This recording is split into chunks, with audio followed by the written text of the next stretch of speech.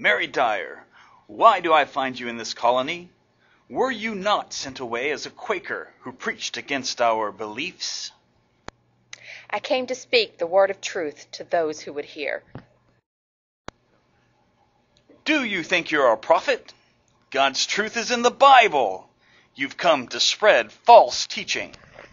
I speak the words that the Lord speaks in me through his guiding inner light. We have shown mercy, Mary. Did we whip you and send you to prison as the law allows? Did we bore a hole through your tongue with a hot iron? No. Still you return. Now you must hang from a rope. If that is what happens, then I will die for my beliefs. Deny your beliefs, and I will spare your life. I will not. Mary, do not say that. Mr. Endicott, if we move back to Rhode Island, would you spare my wife's life? Yes, but she may not come back to the Massachusetts Bay Colony. We are hanging 2 Quakers today.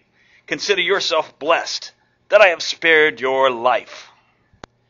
William and Mary moved back to Rhode Island to continue preaching. Mary decided to visit some fellow Quakers in Massachusetts who were to be hanged for their beliefs. My wife, I plead with you, do not go back to Massachusetts. They will hang you for sure. I must. They will kill you. It is God's plan for me to do this. Mary left for Massachusetts to visit her Quaker friends. Word spread that she was in the colony, and she was soon under arrest.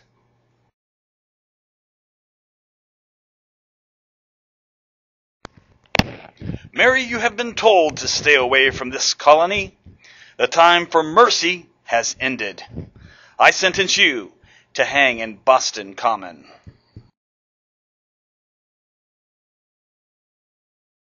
When execution day arrived, Mary Dyer walked silently to where she was to be hanged, led by Captain John Everett.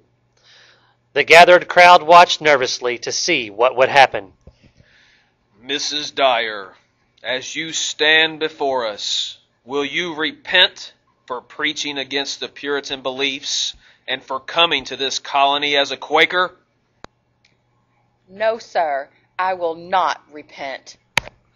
On June 1st, 1660, Mary Dyer died for the crime of spreading the Quaker faith in Massachusetts. A member of the court said, "She did hang like a flag for others to take example by."